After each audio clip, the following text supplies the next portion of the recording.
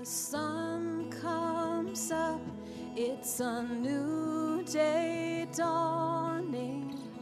It's time to sing your song again.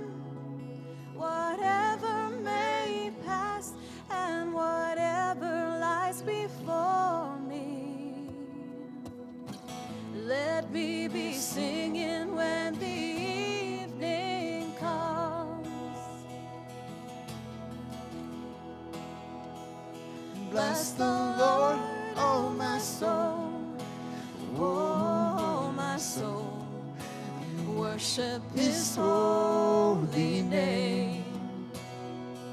Sing like never before, oh my soul, I'll worship your holy name.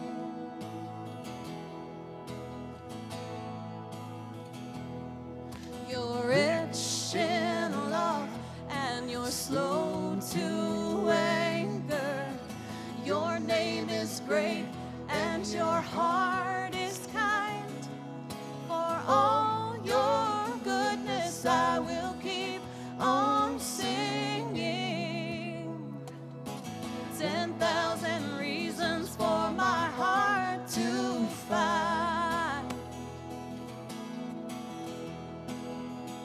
Well, bless the Lord, oh my soul, oh my soul, and worship His holy name. Sing like never before, oh my soul, I'll worship your holy name.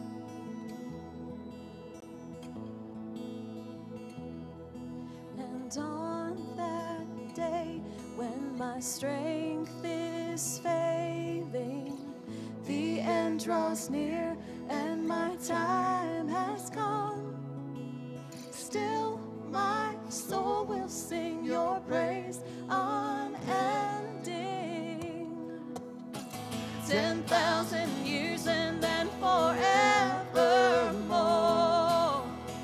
forevermore. Bless the Lord, oh my soul, oh my soul, and worship His holy name.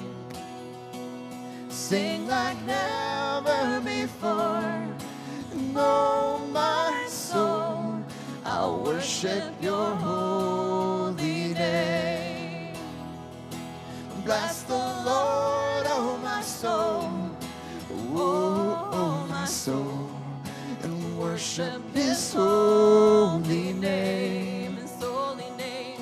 Sing like never before, oh my soul, I'll worship your holy name. Sing like never before, oh my soul, I'll worship your holy name. Worship your holy name. Lord, I'll worship your holy name.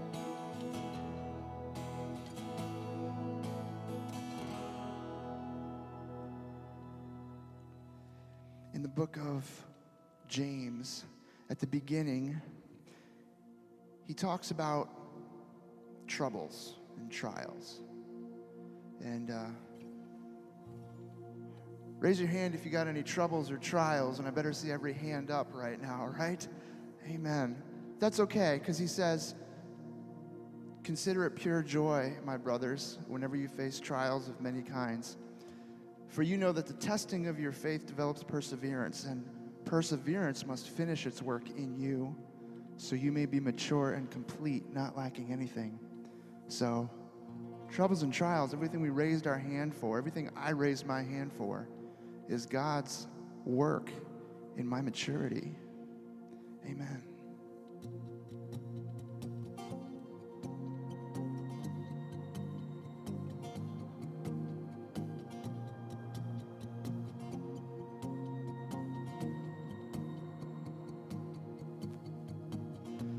Blessed be your name in the land that is plentiful, where streams of abundance flow.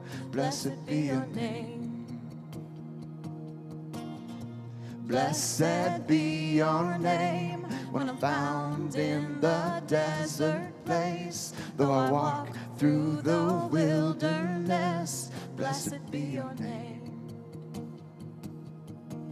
And every blessing you pour out, I'll turn back to praise. And when the darkness closes in, Lord, still I will say, blessed be the name of the Lord. Blessed be your name. Blessed be the name of the Lord. Blessed be your glorious name. Blessed be your name when the sun's shining down on me, when the world's all as it should be. Blessed be your name. Blessed be your name on the road marked with suffering, though there's pain in the offering. Blessed be your name. And every blessing you pour out, I'll turn back to praise. And when the darkness closes in, Lord, still I will say, blessed be the name of the Lord. Blessed be your name. Blessed be the name of the Lord. Blessed be your glorious name. Oh, blessed be the name of the Lord. Blessed be your name. Your name, your name, your name. Blessed be the name of the Lord. Blessed be your glorious name. You give and take away. You give and take away. My heart will choose to say, Lord, blessed be your name. You give and take away. You give and take away.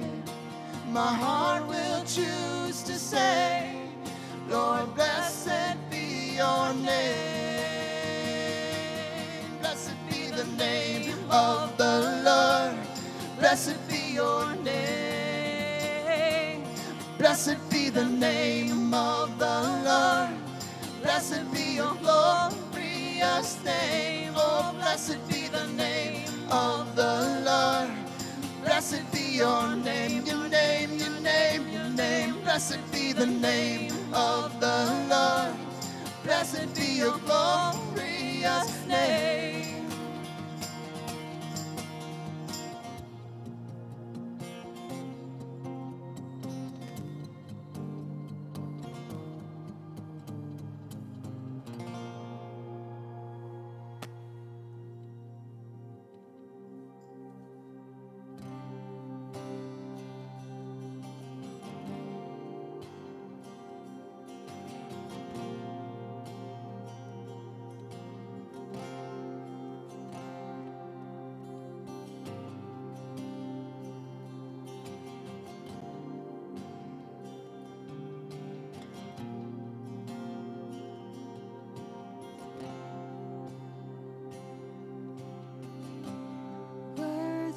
Is the Lamb who was slain. Holy, holy is he. Sing a new song to him who sits on heaven's mercy seat. Oh, holy, holy, holy is the Lord God Almighty, who was and is to come. With all creation I sing praise to the King of Kings. You are my everything, and I will adore you.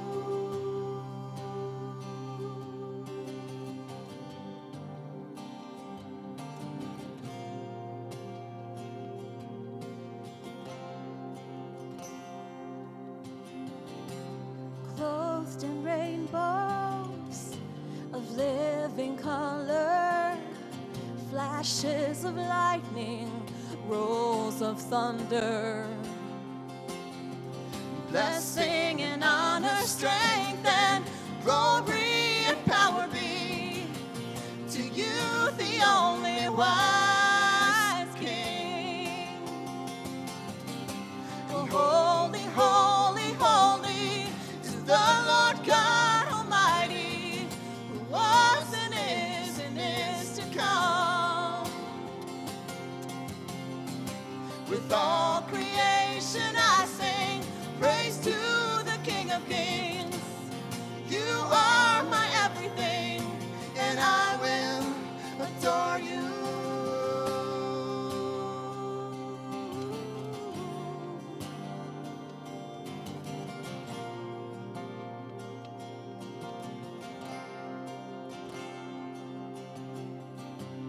Filled with wonder, awestruck wonder, at the mention of your name.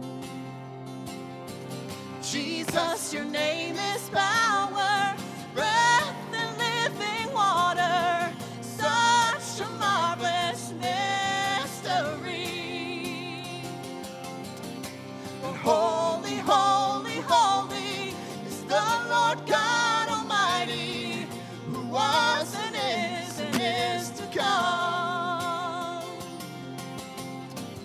With all creation I sing praise to the King of Kings. You are my everything, and I will adore you.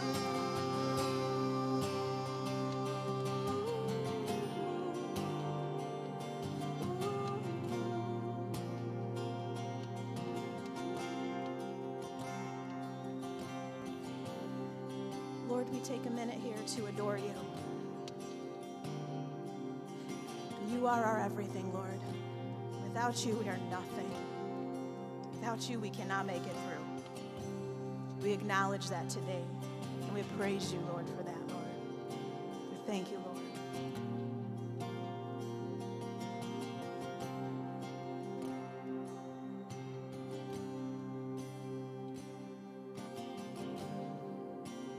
And now ready our hearts, Lord, ready our ears to hear what your word would tell us and teach us today. I ask that in your name, Jesus. Amen. Also, I wanted to share with you, as you know, not too long ago, our church decided to raise some funds for a widow and her family in Kenya. And I wanted to just show you a couple pictures here of what that went towards. And so they were able to buy some building material to build her a home, her and her children a home. And so there was some of the lumber used for that, the roofing material, the metal there, and there's her and her children, and they had started, obviously, the process of building the home there. And the gentleman on the very right, that is Pastor Evans. That's the one that I communicate with back and forth quite often, and he's the one that sends me photos, and we talk here and there, and he'll call me every now and then. He even sends me receipts of everything that they purchased with our money that we send to them, so that they want to make sure that we know everything's is legit. But great guy, and just wonderful. Let's see, there we go. And there's obviously the roof is on. Gentlemen are starting to build the walls out of the clay, and then let's see. Yep, it's pretty much done there. Best picture I could find of that, and then the family, of course, in front. They have a door and some windows in as well now. But thank you so much for helping them. We probably can't even fathom just how much that means to them, and having a home there. So thank you for that. We appreciate that. I know that they do, and Pastor Evans is very grateful as well, and wanted me to let you guys know always. They're always in prayer for us, and we're definitely lifting them up in our prayers as well. So continue to pray for them. This week, we are beginning a series on the 7 churches in Revelation. But before we get into Jesus' words to these churches, it's important for us to just try to cover chapter 1 because it serves as really an introduction to us. And I think it's important for the church to learn about the message that Jesus gave to the churches, because I truly believe that all of the world events, even with COVID and the pestilence going on in the world we've experienced, should serve as a wake-up call for the church. Unfortunately, the church has grown a little bit too comfortable in our buildings and our programs while living in a world that's full of idolatry and immorality and secularism. And while buildings and programs, listen, they're good, they're fine in and of themselves, they're not wrong. The problem is in some ways they've become the main focus of the church. And if we don't have these certain things going on, if the church isn't a big, giant church, well, then they're just not successful, or they're not doing what they need to do because they're not really meeting the needs of the people, when truly it's God that meets the needs of people, and it's through Christ that He meets the most important need. Programs and buildings can help. They are tools, but in some ways they've become the main focus of the church, all in an effort to really just simply try and compete with the different forms of outside entertainment in the world for the attention of people. And the church has really lost its compass over the years, I'm afraid. And, on November 27th, 1989, the day when communism fell in Czechoslovakia, a Methodist church in the capital city of Prague, they put up a sign. And for decades, the church wasn't allowed to have any form of publicity, basically. But when the movement and the momentum of freedom started really going there, the Christians posted just 3 words on a sign, which really summarized not only the New Testament in general, but the book of Revelation, I would say, probably in particular. And these are the words that they posted: "The Lamb wins. The Lamb wins." Now, their point was not that, Jesus had unexpectedly won some victory recently, but that Jesus had been reigning in triumph the whole time. And Richard Buse, he explained this. He said, Christ is always the winner. He was winning even when the church seemed to lie crushed under the apparatus of totalitarian rule. Now, at least, it could be proclaimed. The church, we are supposed to proclaim that the Lamb won and that the Lamb of God is winning. First, we are obviously here to worship God. We've come here into this place to worship God, to praise God, to come to know God more. But then out of that, we're to reach the world, and we are supposed to be proclaiming the message that Jesus sent, that God sent His only Son Jesus to die for them so that they could have eternal life. And from then that, we are to disciple them, teaching the things that Jesus taught us. We aren't here as a church just to try and make people comfortable or to have a good time, although that can happen. But our goal is not to entertain. That's just not the goal of the church. And the messages from Jesus to the churches, I think, really can help right the ship and get the church focused on the Lamb of God, no matter what we face in the world, no matter how difficult it is or how good it is. We need to focus on the Lamb of God. And so, if you will, open up your Bibles to the last book of the Bible, the book of Revelation. This book can cause a little bit of fear when we talk about it, when we say the word. A lot of people listen, Revelation, the book uses a lot of imagery. It paints a lot of different pictures of end times events. And when you hear the name of the book of Revelation, we almost instantly think of the mark of the beast, or we think of the Antichrist, or we think of the tribulation period, or, end times, like in the apocalypse. And it was funny because I had sent out a text to Kasha and Michelle and said, hey, this is what I'm going to be touching on this week and the series moving forward. And he sent a comment back. He said, okay, I'm going to look for the most hardcore apocalyptic songs we can find, because that is kind of what we think of. We think of this, we think of the apocalypse, and I get it, and while this book does reveal information on that, I want you to notice the first words of chapter 1, verse 1. The revelation of Jesus Christ. That's what it's about. So this book isn't primarily about revealing details of the end times, although it includes some of those things. It's a book that further reveals who Jesus is. Because remember, from Genesis to Revelation, it's all about him, isn't it? Well, Revelation is no different. Well, you might say, well, what about the Gospels? Don't they reveal Jesus? Absolutely, they reveal Jesus to us at his first coming, in the flesh, dying on the cross for the forgiveness of our sins. But Revelation shows us an exalted Jesus, an exalted Christ, Lord of his church, the judge of this fallen world that we live in and the sin that is in it, as well as taking back what belongs to him.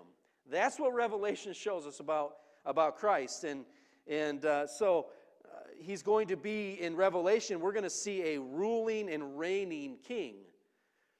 And so this book isn't just about the end time. It reveals Jesus to us. So before we go further, let's just get a little bit of background for the study.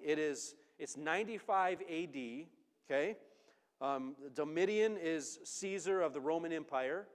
Ephesus is the third largest city in the empire, and this is where Domitian actually chose to build his first temple so that people could worship him. Now, emperor worship wasn't necessarily real popular before that. He's the first Caesar to claim that he is a god and should be worshipped by the people, although maybe some of them before that probably acted like it. But around the same time, there's someone else living in Ephesus. And the only surviving member of the original 12 disciples, the OG of the 12 disciples, right? And the writer of the Gospel of John, the Apostle John, he is there. He's living in Ephesus at the time. He's an older guy now, but still proclaiming Jesus. And so you can imagine that the self-proclaimed God, Caesar, Domitian, doesn't care for John so much. And so he has him arrested for preaching the faith in the one true God, which wasn't Domitian. And so they tried to kill John. And what's great about that is they couldn't kill him. He wouldn't die. John was protected. He was scourged. He was boiled in oil. He was stoned. You name it. Things happened to John, but he didn't die. So John then is exiled to the island of Patmos, which is located in the Aegean Sea. It's about 40 miles off the coast of modern-day Turkey. I was teaching this to our young adults on Sunday night, and I told them all, pull out your apps on your phone, your map app, and type in Patmos, Greece, and it's still there. We could take a church field trip if you'd like. It's still there. It's a real place, 40 miles outside the coast of modern-day Turkey. And John is one of the many political prisoners that were exiled there, most of which would never leave the island alive. And so you can imagine things are looking pretty hopeless, pretty bleak. You know, what's the future for John? What's the future for the church? What's the future for the gospel? Why would John suffer if he is the most beloved disciple? And so, you know, you could just see and maybe think about that and just wonder. John's probably got a lot of thoughts and questions. And you know, church, we shouldn't be surprised by trials, as Kasha mentioned today during our worship, as though something strange, you know, was happening to us. The opposite to modern prosperity teaching, like John, we should expect difficulty. We should actually expect difficult times and trials specifically because of our faith in Jesus Christ. Jesus promised, he said, the one who endures to the end will be saved. Endure what? Hard times, trials, tribulation. Paul said that if we endure, we will also reign with him. So while exiled on Patmos, John receives a visit, he receives a vision, and that we call the book of Revelation. It is given to John to tell him that yes, there's a future. Yes, there's a future. Jesus Christ will be coming in the clouds, and every eye will see him, even those who reject him, even those who pierced him, and all the tribes of the earth are going to mourn over him and because of him. Amen? That's our hope. The Lamb wins. Jesus has not been defeated.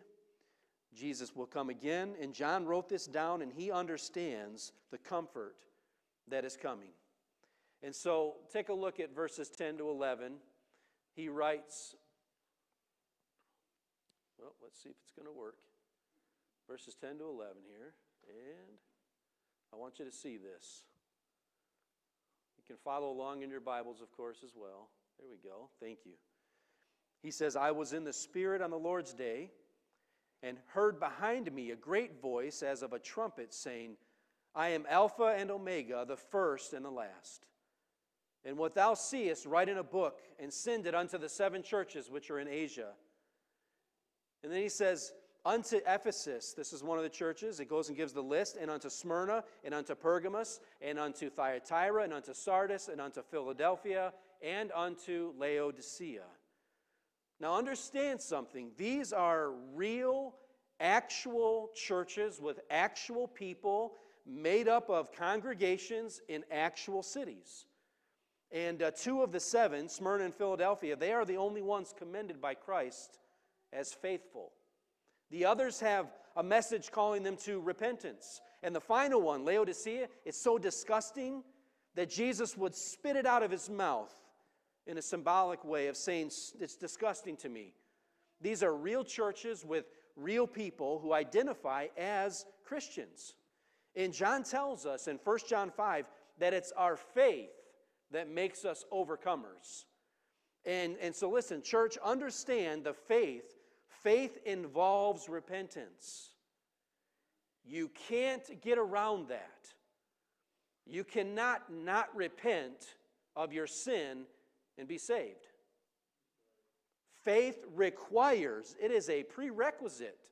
Repentance is of faith. And so saving faith is when we repent of our sins to receive the gift of eternal life. You know, I've heard many people say, I've asked, what about so-and-so? And they say, well, yeah, I think they're saved. They say they believe, but if they haven't repented, see, that is key.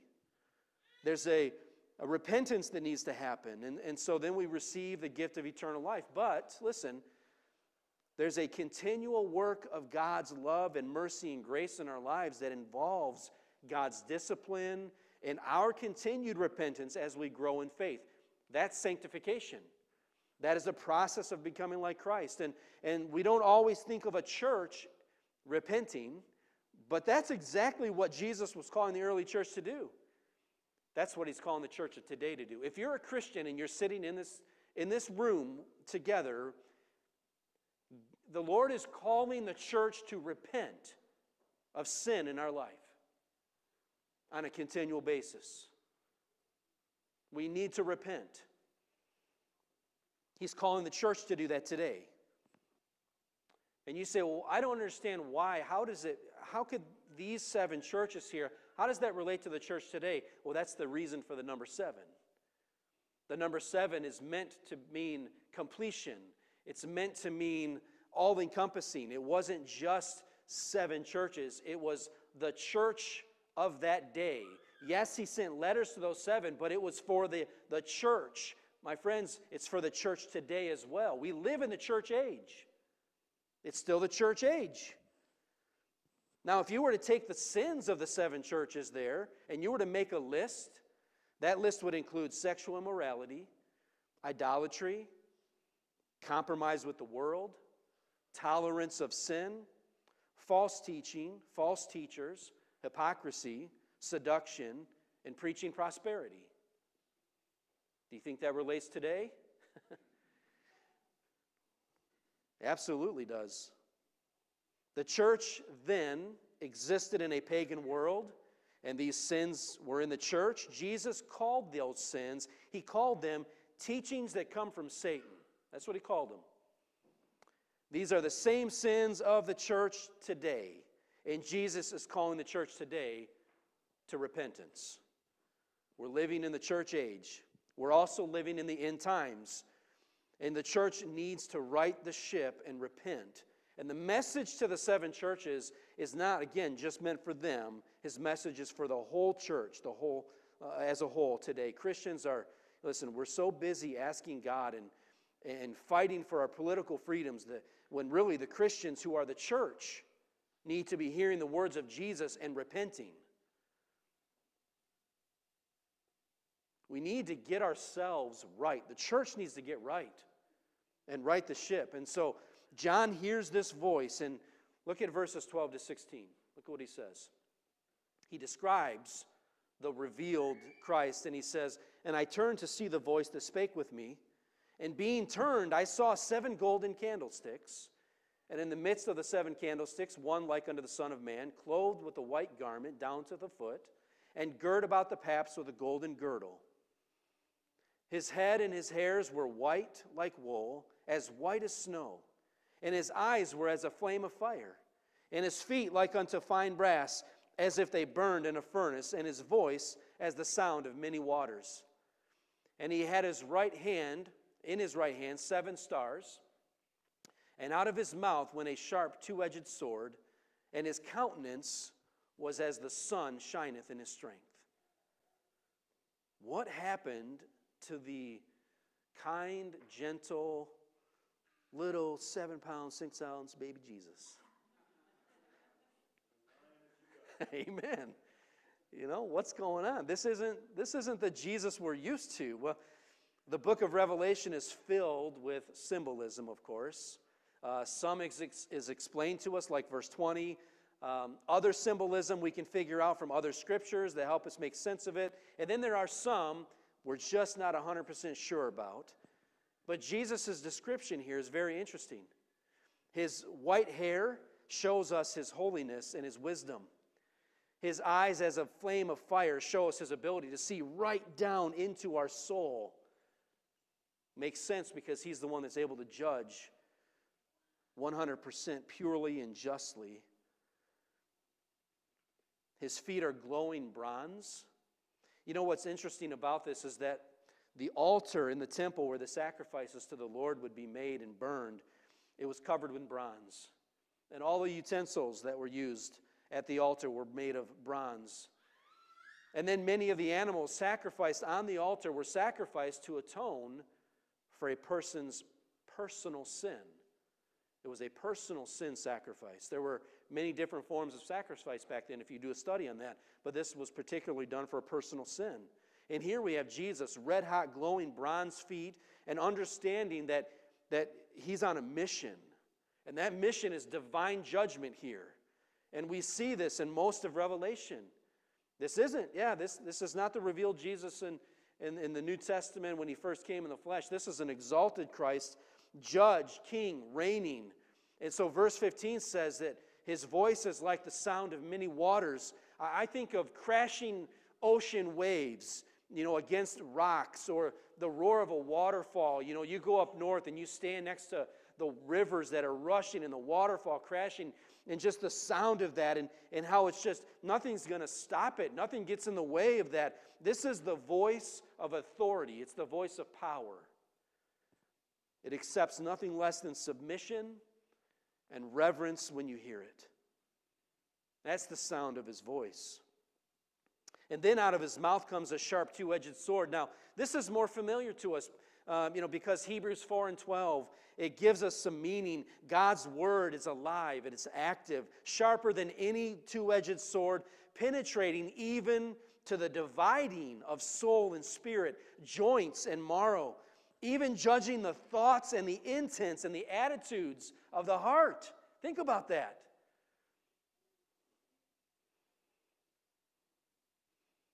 The late Warren Wiersbe, he wrote these words. He said, "He was not the gentle Jewish carpenter that sentimentalists like to think about, or sing about.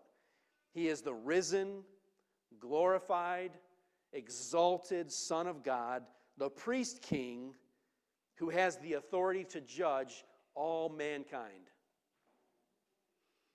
And look at how John responds. This is how we should be responding. Because I think we read Revelation and we think about Jesus, and I think too often Christians, you know what we do? We just get really lazy and lackadaisical about who God really is. We get kind of lazy about really the truth of Jesus, and all we want to think about and appreciate is that, oh, we can come before Him boldly. That is true, but we need to be careful. We get so we sit in our pews, and I'm looking out at some of you, and I don't know. Are you a little indifferent to what's being said? I don't know. Is it really sinking in? I don't know. I hope so. I want you to look at how John responds in verse 17. And when I saw him, I fell at his feet as dead. This is similar to Isaiah 6. He had a vision that he was ushered into the throne room in the presence of Almighty God, and he falls on his face saying, "Woe is me! Woe is me! I am undone. I am ruined. I am a man of unclean lips." Church, I need you to hear this. When we stand before Almighty God, we know one thing. One thing. He is God, and we are not. We are, when it's revealed, truly we see ourselves. We're dirty, we're rotten, we're no good, we're filthy sinners. That's really what it is. We deserve punishment. We deserve the wrath of God for the condition that we are in. We instantly become aware of His holiness and power and our deep conviction of sinfulness before Him. That's what John felt. That's what Isaiah described. This is God's absolute holiness compared to our sinfulness. That is the drastic difference. That apart from Jesus, we don't have anything.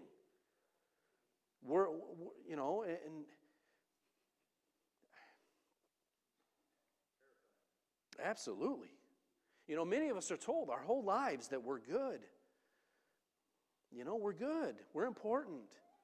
And that might be true when compared to the fallen world's standard.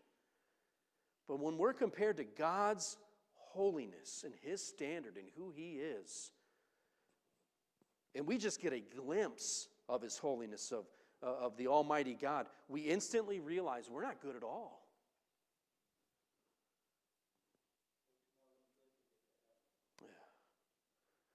Apart from Jesus, we're sinners, completely unworthy of His goodness, completely.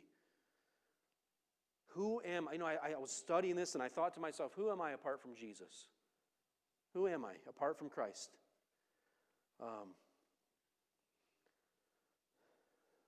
And listen, this is important. Knowing God and in turn knowing who I am apart from Him, that's important.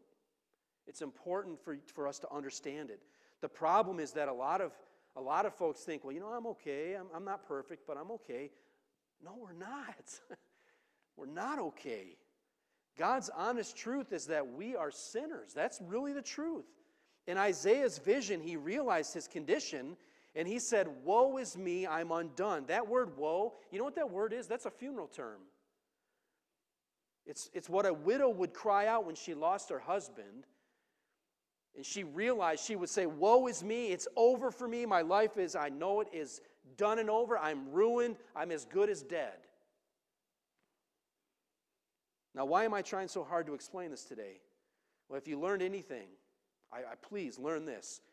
He is God and we are not. And apart from Jesus, we, like the widow, woe is me, I'm ruined, I'm as good as dead. Apart from Jesus, I don't have any business being in the presence of God. Apart from Christ, in the presence of God, I die. That's what happens. No business even saying His name apart from Christ. No business going to Him with my requests apart from Jesus. None.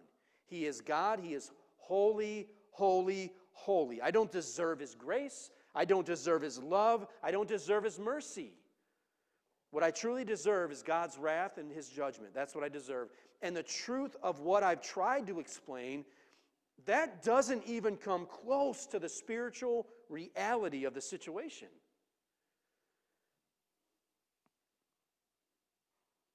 But you know what's so amazing? It's because of the seriousness of our condition that Jesus chose to go to and endure the cross and the shame for you and me. Jesus hanging on the cross after being tortured and beaten. You see, that's actually what sin looks like. The image of him and what he went through, that's what sin looks like.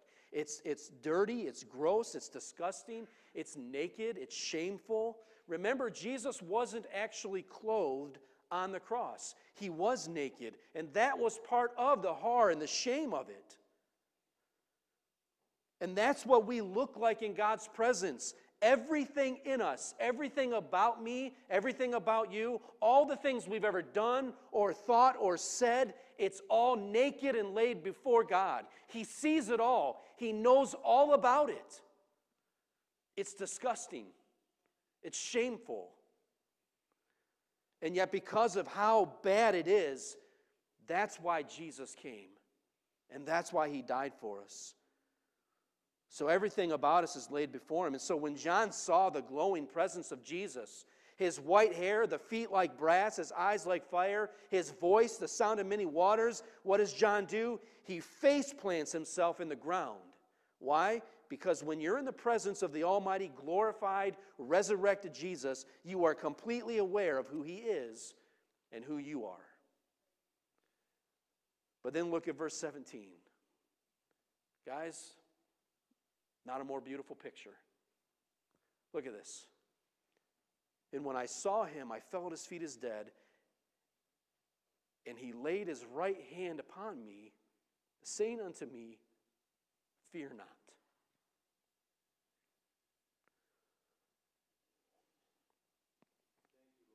Amen.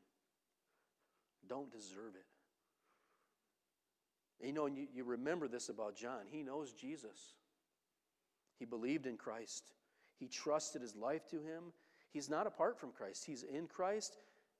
And that is what changed it all. That's what changes everything for us. John has a relationship with him. And when we confess our sins to Christ and we trust in who he is and what he's done, we too can enter into that relationship with Jesus, and it changes everything. We're forgiven, we're accepted by God, and instead of God turning away from us, he reaches out his hand to us, he puts his hand on us because we're his. And he saves us, and he forgives us, and he makes us clean. His work on the cross has made us accepted into God's family. Isn't that great? And just to seal the deal, guys, Jesus says in the last part of verse 17 and 18, he says, I am the first and the last. I am he that liveth and was dead, and behold, I am alive forevermore. Amen. And have the keys of hell and of death. And if you're wondering what the difference between hell and death is the condition of the dead. Hell is the place of the dead. And Jesus says that he has the keys to both. You know what that means? That means he determines who goes there and who doesn't. He has authority over death and hell. And I wonder if, I wonder if he was kind of letting John know, John, it's okay if you're feeling like Isaiah right now and you're thinking you're a dead man. I hold the keys. You're okay. You don't have to be afraid. Are you okay today?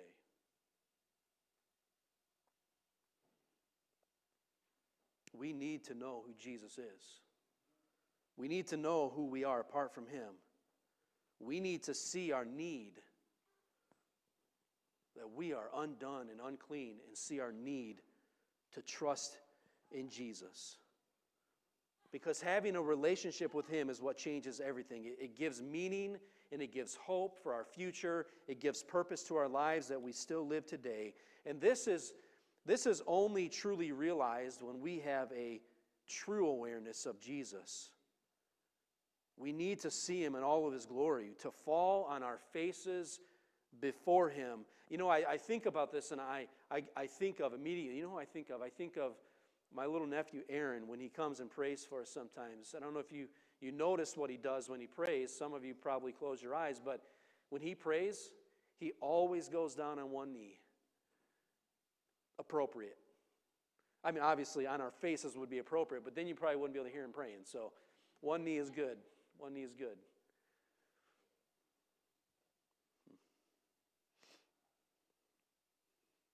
To fall on our faces before him, see him for who he is. When we do, our lives fall under his authority.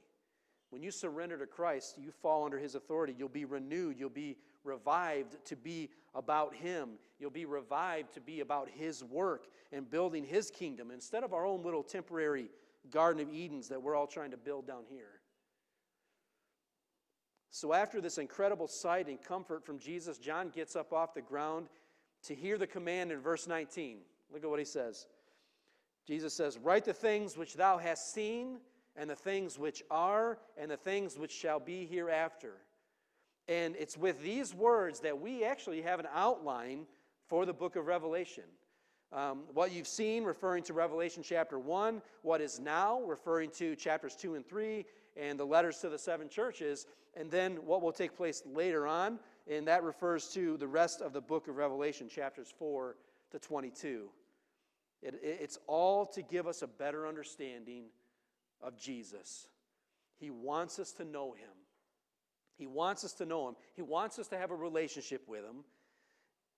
And I guess my question for you today is simply this. Do you know Jesus?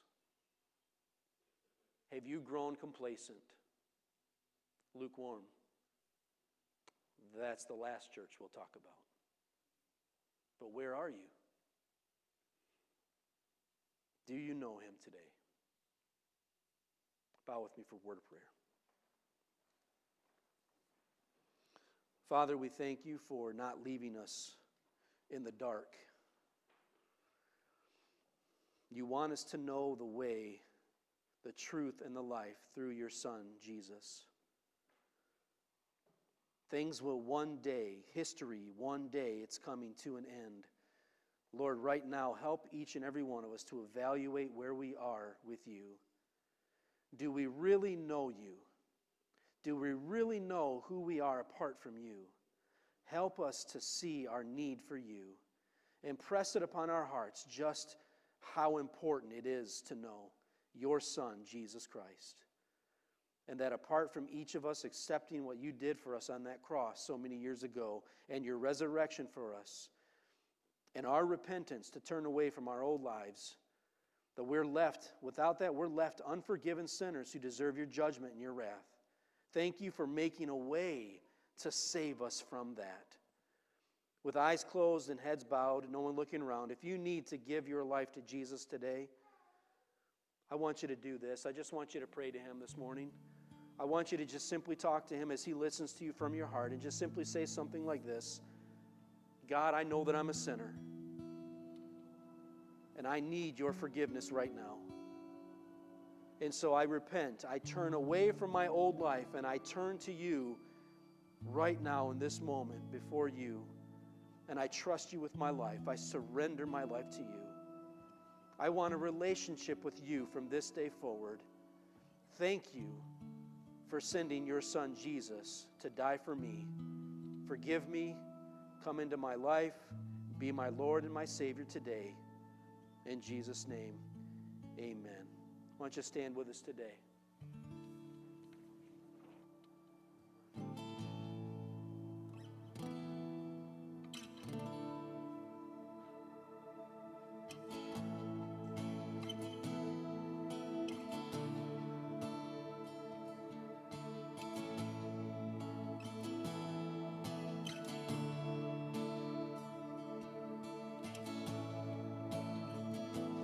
Thousand times I've failed, still your mercy remains. Should I stumble again, still I'm caught in your grace. grace everlasting. Your light will shine when all else fades, never ending. Your glory goes beyond all fame.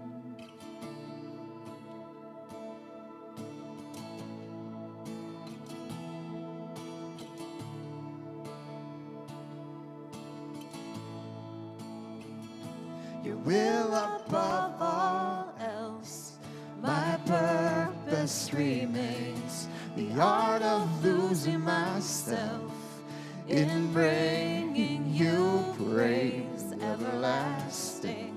Your light will shine when all else fades, never ending. Your glory goes beyond all fame. in my heart and my soul. I give you control. Consume me from the inside out, Lord. Let justice and grace become my embrace, to love you from the inside out, everlasting. Your light will shine when all else fades, never ending. Your glory goes beyond all fame, and the cry of my heart is to bring you praise from the inside out. Lord, my soul cries out.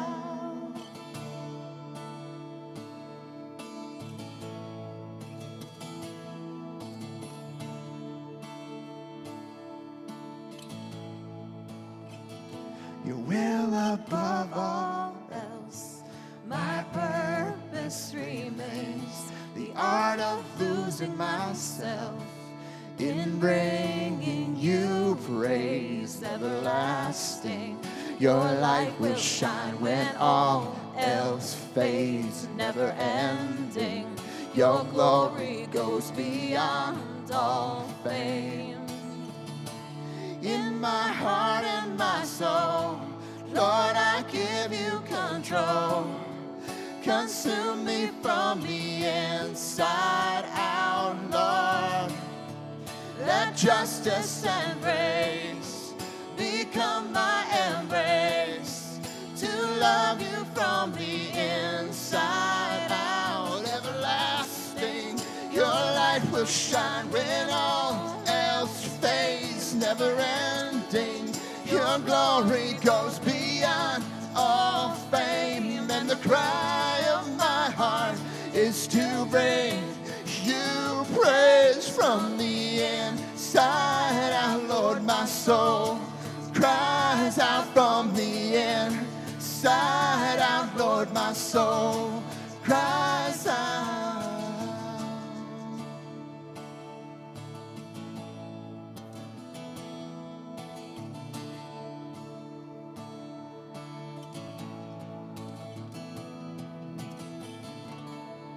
Father, I pray that our soul will cry out for your guidance, your direction, your healing, your touch. And I pray that from our inside to our outside, that will become known as we follow, as we worship, as we pursue you.